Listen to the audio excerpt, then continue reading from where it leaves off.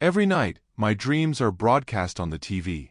This is going to sound completely insane, but every night, my dreams are broadcast on my TV, I confess, a mixture of amazement and horror in my voice. It started a few weeks ago when I woke up in the middle of the night to a faint glow from the living room. I found my TV on, playing scenes from the dream I was just having. Each night since, it's been the same, my deepest fears, wildest fantasies, and most personal memories displayed like a late-night show on the screen. I've unplugged the TV, even gotten rid of it, but the dreams keep broadcasting, now on any screen in my house.